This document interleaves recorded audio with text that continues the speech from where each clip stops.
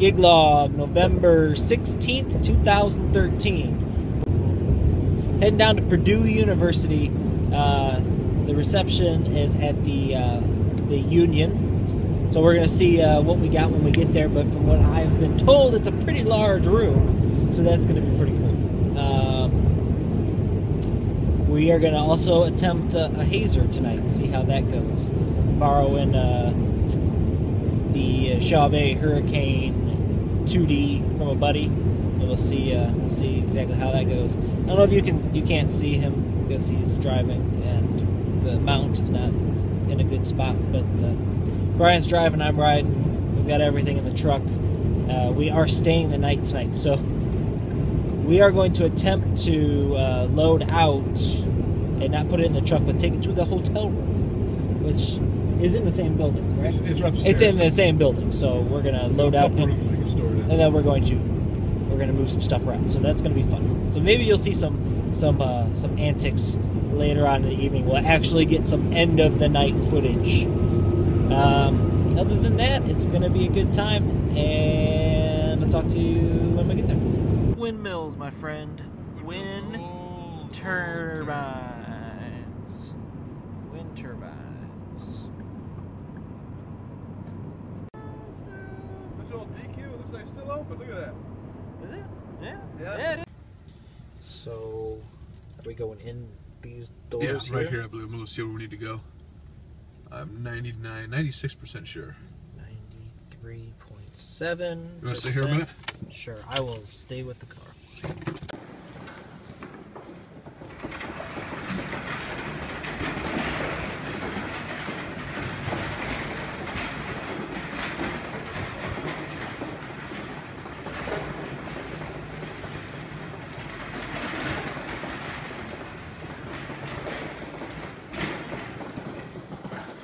Looks like it's already lit.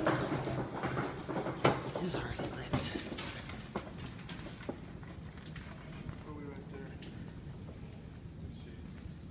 No, that's photographer Stiff. Alright, so reception starts about half hour, and we are all set up. We are in a huge ballroom, if you can see behind me. Behind that curtain is the bar lounge area, and I'm on the dance floor. See the cake behind me, and then the PA set up. We've got same setup as the last wedding as far as lights and everything, but we did incorporate a hazer. We're running a Hurricane Haze 2D.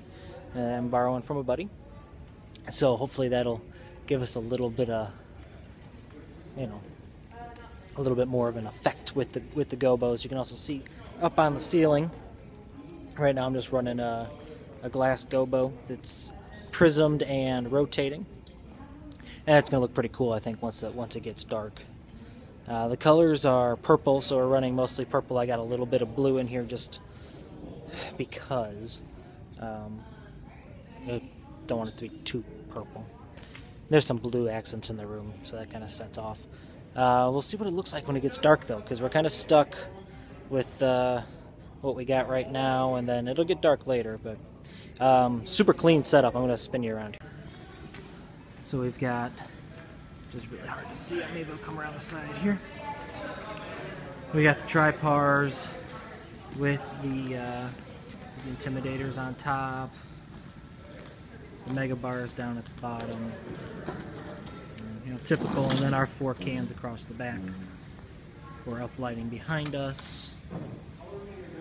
All the wires are as tidy as possible right now. I'm thinking about adding some wire loom to the setup just to clean it up even more, but for now it's about as clean as it gets. And back here it's barely noticeable, but it's looking good, sounded good. Big wood floor. Had to put the subs into deep mode only because they just weren't carrying in normal mode.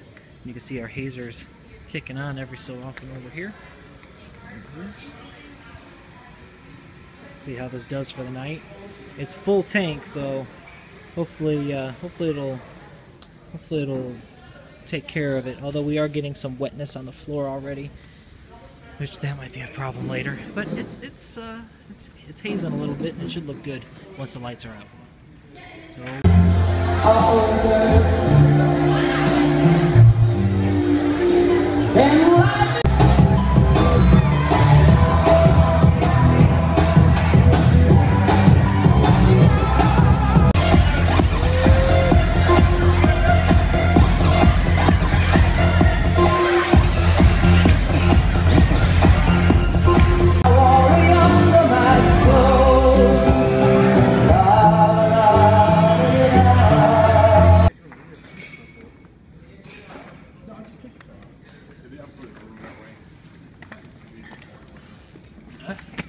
What do you think? Me working?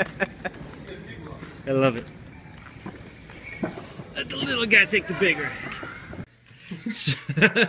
So this is what it looks like afterwards. We somehow got this cart from the from street level into the hotel room, which Mom was still keeping the creases good after the gig. Gotta keep the creases good.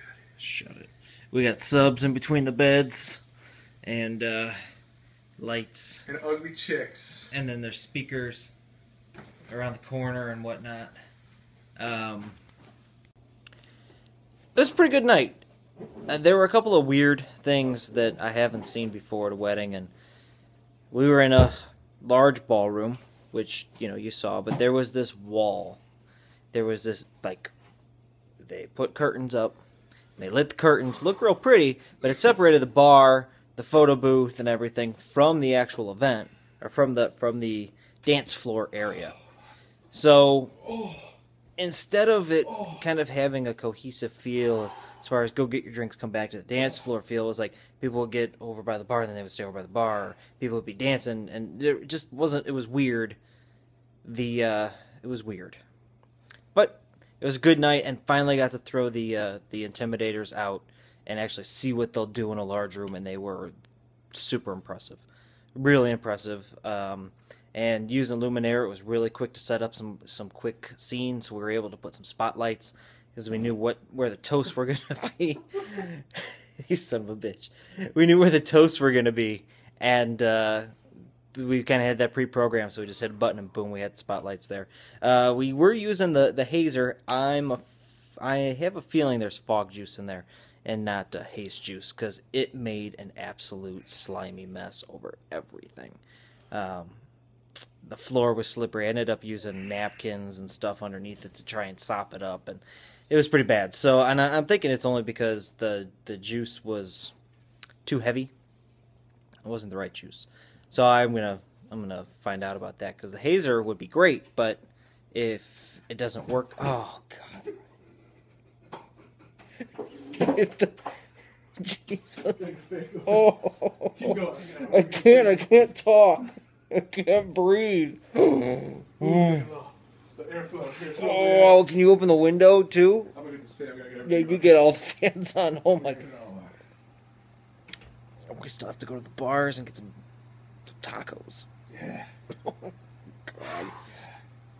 So, beautiful place, beautiful room. I don't know. What do you guys, you DJs that are out there? I mean, I know we're still relatively new to the game. Only been doing it for a little over a year. Well, at least I've been only doing it for a little over a year. What do you guys do? How do you deal with bossy event coordinators? Fat ones. How do you deal with bossy event coordinators? How do you feel? Do you feel like you could do a better job at coordinating a wedding and putting together a room than everybody that you run into? Because we kind of have that feeling.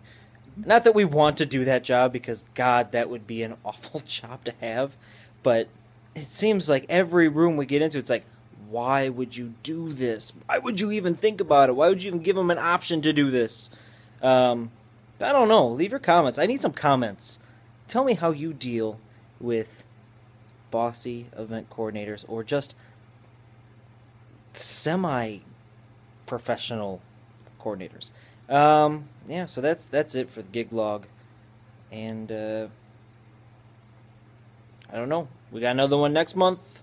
We'll see you in December 21st, which is going to be cold and snowy probably. So, yeah. To the next one.